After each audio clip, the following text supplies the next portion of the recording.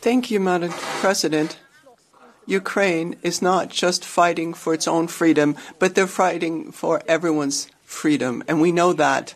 And the Ukrainians know that as well. However, it's just those who know how it is to live in a battle and try to have a normal day, as they know their family members are fighting at the front, and it's only them who have to pack their child's school bags with a little bit extra if the child can't come home directly after school, but rather has to go into a bomb shelter.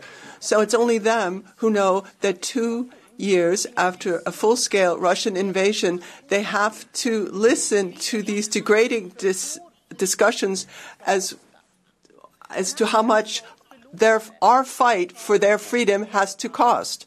And, of course, Putin fan Mr. Orban is trying to prevent Ukraine from getting couldn't prevent Ukraine from getting what they wanted. But there's going to be another time when Putin's friends are going to try to achieve this as well. Slava Ukraina.